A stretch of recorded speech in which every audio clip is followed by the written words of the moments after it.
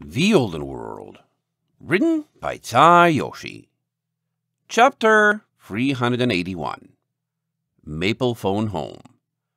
Hey, Maple! Is that your voice I hear?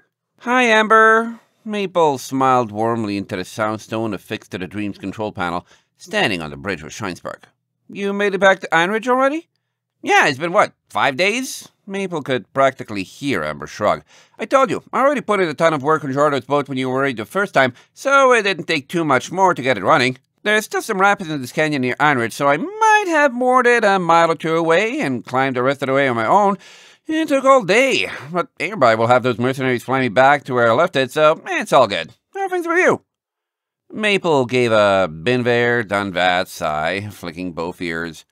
I think I'm over worrying that we made our decision too quickly, though. I really do need to take more time to think about things. Things are quiet. Gerardo isn't being too noisy. Everyone is keeping themselves sort of busy, and we're making progress. It just stopped raining, and I'm looking ahead and think the horizon is finally changing. Sweet! It's raining here right now. Barely avoided getting drenched on my way up to Last Cliff. Big surprise, huh? Hey, how's Valet doing? Valet is... Maple bit her lip. Apparently the Griffin Empire has some history or prejudice against bad ponies, but I don't know what. Gerardo mentioned it, and she's taking it hard. Wow, and you going anyway? That's kind of unfortunate. Amber sounded put out. When she wakes up, pat her on the back for me, or gets back from wherever she is. She's probably somewhere. Maple glanced around the room, spinning idly back and forth in the co-pilot's chair. Starlight is doing well, I think. She's not sticking to me as closely as she did in Riverfall or Einridge, and I see her reading or staring out the windows to pass the time, which hopefully means she's more secure. I know I'm hardly the best role model for what to and not to worry about. Then there's Jam Jars, White Chocolate's filly, and I don't at all know what to make of her. She sits in her room all the time, but seems to get along with Starlight and Slipstream, the Pegasus. Oh, speaking of White Chocolate, I forgot to tell you the news. Maple's ears folded, and her chest briefly clenched. Did her full... Not what you're thinking, Amber chirped. We got her to a doctor to get checked up, since apparently that's not a thing when you live on your own in the Earth District. And it's not a foal, but foals. She's having twins. A fourth set, I think, but still. No idea how the doctor can figure out stuff like that when they're an Earth pony, by the way. So anyway, long story short, she's not actually as far along as she thought she was, and they're probably got 2 or 3 months left before the big day, and I guess she didn't notice how long it had been, because, seriously, how do you keep track of days if you lived in a whole day in and day out? Apparently, it came as a really big surprise to her, since she thought she'd be able to tell just like that. Just thought you'd like to know, though. Maple nodded, swallowing and forcing a smile.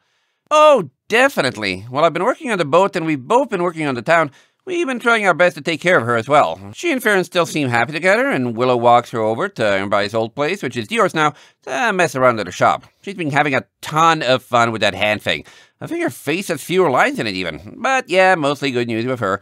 Her foals are rotating back for her home a lot more often. We're still getting her set up with a pool, so she sees them a lot but doesn't get overwhelmed. I think she's really, really happy in Riverfall.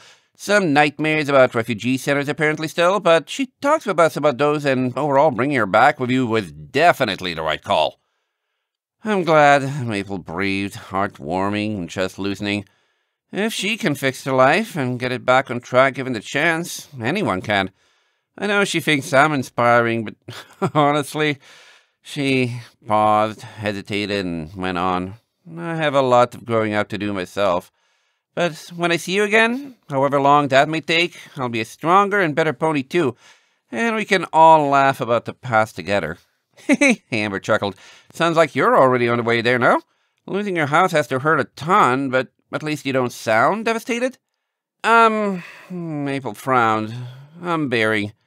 It still feels kind of numb to me, like it didn't really happen, or I had already given up everything I lost. Maybe I'm in denial or something, but it doesn't quite feel like that either. It's more like I'm tired of being knocked down or have been hit so many times by so much worse that it doesn't just hurt me anymore. I don't know, but I'm still okay. The Soundstone was silent for a minute. Wow, Amber eventually said. That's kind of a scary thought to me, losing so much you grow numb to it. But I guess it's better than feeling terrible, right? Her voice held a spark of hope at the end. I'm not sure, Maple answered. I think it might be more that I just have a better understanding of what's important to me. But it's the ponies in my life like you, Starlight, and Willow. Maybe my house got destroyed, but I'm not physically injured and all of you are fine, so it still feels like I dodged a sort. I don't know. She glanced up to the distant gray horizon. How is Riverfall, by the way? So many ponies ultimately came to wish me well at the Ehrenbei's house, and I made the decision to leave so quickly, and while I don't think I regret it... Probably best to go on not regretting it, Amber said, suddenly serious. Riverfall is kind of mixed. There are a lot of ponies who are keeping level heads, especially ones that knew you in person, even from our foalhood years ago. The thing is, it's not you that worries everyone, it's Starlight. She made some big flashes in Riverfall before, with Gerardo's boat, and again when Hemlock found out and told everyone where she was from. And apparently there was an incident where she crystallized a really grouchy mare in the streets. She's also kind of reclusive, so very few mares knew anything about her. Now, you know, Riverfall, they love mysteries and new things and excitement. But nearly a decade of reminiscing about the good old days, and especially the younger ones, aren't all that difficult to spook. Then you had a flood from Ironridge, and Hemlock making that recording was less turning ponies against her as a whole, and more giving the suspicious ones justification for their suspicion. As best as I can tell, there's maybe a quarter of the town who are curious about and intrigued by Starlight, half who are indifferent and either in it for the gossip or not at all, and a quarter who don't trust her or are openly scared of her. That's a lot of ponies, and no offense, but Starlight isn't the best at making a positive impression. She's kind of broody. Maple hung her head. Well, at least it doesn't sound like we made an overtly wrong decision. That's enough ponies that something would have happened again, and then another after that, and it would have done nothing but stress us all out. And I know, I wish I could help teach Starlight to enjoy herself when times are going well, like right now. Not sure what advice I can give there, Amber apologized. Extrovert in the house, I get my enjoyment in by talking to all sorts of interesting ponies, but I really doubt she works the same way, and there's like 6 others on your ship, counting you. That's practically no one for her to get to know. Maybe she'd enjoy talking with Slipstream. I only met her a few times, but she seemed like a cool enough Pegasus. I've talked with Slipstream a bit, Maple remarked. She feels slightly out of place, but is looking forward to whatever we're going to do. It's definitely refreshing to have someone to talk to I can get to know by choice. I think I might have been spending too long hiding in my house, or with my own friends in Riverfall myself. Heh, yeah. Hey, you should have taken a hoofful of random Riverfall mares with you as well. Then it would always be new and lively, and you have plenty of new faces to meet and talk to. Get some smooching going on as well. Mwah. Gotta have someone for belated tease, right? Maple noted Shinespark reddening and pointedly staring out the windshield beside her. I think that sounds like a bad idea, she muttered back. Besides, Gerardo is the closest thing to a stallion in this boat, and he's a griffin. Yeah, maybe. I bet Vlade'd see it as a bomb of fun waiting to go off, though. Had much tension, with no outlet, this close to going kablooey. She paused. Anyway, make sure to tell her to perk up for me. Sad bad ponies are tragic. I have squishy cheeks. Thought I said that, too. Noted. Maple nodded, rolling the edge of her hoof along the control panel and suddenly realizing she was hungry. Anyway, is there anything else you wanted to talk about? How long are you staying in Ironridge this time, anyway? Oh, I'll be in and out all the time now that I got this boat working, Amber replied, sounding perfectly confident. Didn't try and take anyone with me this time, though. Once the river dies down a little more and I can safely sail it again, I'm going to start wandering the districts, making friends, and trying to look for good ponies to invite to Riverfall, I think. Riverfall has been having so many foals since the colts who were left behind grew into stallions that Ehrenbei already had us preparing for an explosive population growth, so we've got room to take a bunch more families, at least in the short term. But I think everyone will benefit if we get ponies used to the idea again of coming and going as they please. There's talk of using Pegasus to fly between the cities, and I think that's a great idea. They're using unicorn horns for light in buildings and exploring the abandoned mines, and earth ponies are lifting things since there is no power for winches and cranes and stuff, and it's actually really cool to see ponies using their own powers and talents as a replacement for all the technology stuff that just broke. Everyone's working together and everything. Shinespark opened her mouth, leaning over. Sorry to interrupt, but that's great to hear. Are you involved at all with the recovery? Can you tell us about what's going on? Now that Sosa is above water again, they're going through and looking for scrap metal or parts that were big and bulky enough to still be usable. A lot of stuff got pulverized or completely washed away, but there's some places further west where things survived. Still, the city apparently has a metal shortage now, which is weird to think about because they used to produce it from the mines. Anyway, all the ponies who can are working to clear out and tame land to the north of the city so they can build new temporary power generators and maybe temporary housing, and everyone who can't is still working to house refugees. They're trying not to let the camps and the warehouses become a permanent thing, since apparently a lot of really bad stuff happens when you leave that many ponies together for a long period of time. I can imagine, Shinespark shuddered. Yeah, Amber agreed.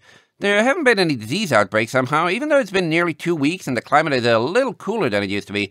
They're diverting power for heating, actually, and that's inefficient because the warehouses weren't designed to be heated, and it takes specially hardware and everything. Then there's ponies who get bored or depressed or desperate and entertain themselves in ways that are dangerous or really shouldn't be done in public. I haven't gone in there yet myself, but apparently a pony died 3 days ago falling from a light fixture, and they sure weren't up there to fix it. Maple let out a sigh of resignation. It's better than being in their homes for the flood, though, right? Right, Shinespark agreed, voice hard and regretful. There are some medical emergencies, too, but mostly unforeseen stuff, and they have doctors on the hoof, Amber went on. All the high-risk ponies were the first ones to be moved out and into somewhere better. First the ones that were already sick, then the very old, anyone young enough to wander off. That didn't go perfectly either, but it's done now. There's still one filly whose parents nobody can find, though the official's best guess is that they were spirit ponies using pseudonyms. One old stallion who had an asthma attack and had to be treated on the spot. A unicorn with some sort of mental illness that made him hallucinate and think the other refugees were attacking him and he had to be subdued, but not before breaking a mare's rib. Another mare who had migraines caused by sensory issues and being around so many chaotic ponies nearly sent her into a coma before he got someone. Then there was a volunteer who broke his leg when moving a stack of heavy fruit boxes that collapsed, and two mothers actually had what White Chocolate was worried about happened to them and went into— Stop! Maple and Shinespark cut her off at the same time, both grimacing. Shinespark held a hoof out, as if she could see it, eyes scrunched shut. Stop, please.